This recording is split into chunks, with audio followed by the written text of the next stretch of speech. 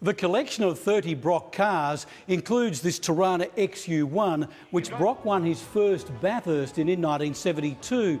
There's also the VL Commodore that he won his last of 9 Bathursts in 1987. Got a fantastic collection of Peter Brock linked race cars here. We've got cars that he raced at Targa, we've got cars that he raced at Bathurst and won at Bathurst with, at Sandown with as well.